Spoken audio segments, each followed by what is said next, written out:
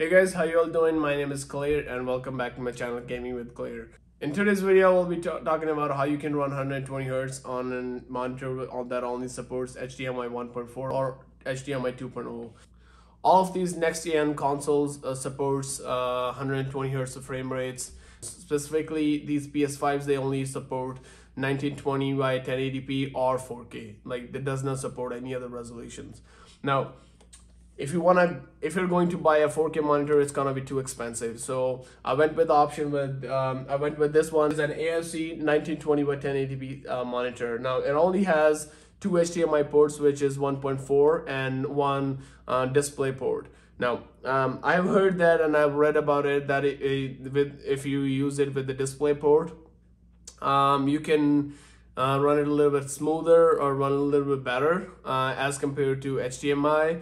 But for that, you're gonna need an adapter, which kind of costs you like around 35 to 40 bucks. I can link that down. I'm not using that adapter, but I have seen videos about that you can use that adapter to connect it with a display port. Now let's hop into today's video. I'm gonna move the camera closer and I'll show you guys how you can run 120 Hz using an HDMI 1.4. At this point, I have already connected my HDMI from my PS5 to the monitor. Now, for this, first I would go to the settings, and I would go to save data and game, and then go to game presets.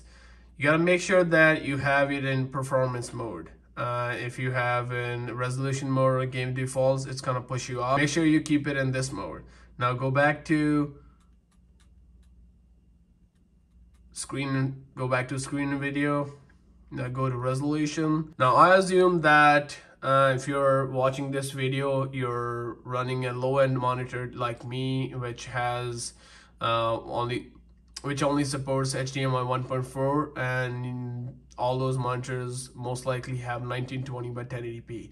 So you gotta select this 1080p and make sure you're connected to that. Then go back and make sure your HDR is off. If you have it on, and it's not gonna work. This monitor has an option where I can count the frame rates. So at this point, if I go into settings and go and have a look into screen and video output information, over here it only shows that it's running 1920 by 1080p at 60 frames per second. Now I'm connected to HDMI 1.4. Now let's go back into the video. Let's go back in here and let me show you how you can do it. So basically, my monitor has an option where I can kind of count the frame rates. So I will.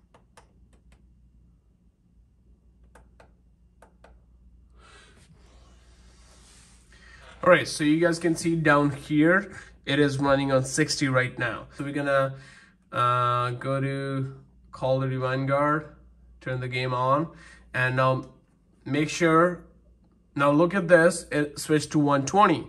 Now my settings are already done, that's why I switched to 120, and it's running on 120 right now. But I'll show you guys what you need to do inside the game to make sure that you are getting these settings activated. So I'll just show you that in a second. The game boots up, go to your settings and go to graphics. You'll see this line right here, 120 Hz refresh rate. Now just turn it on, and as soon as you'll turn it on, it'll switch your screen, then your screen will go black, and come back and look at this right here.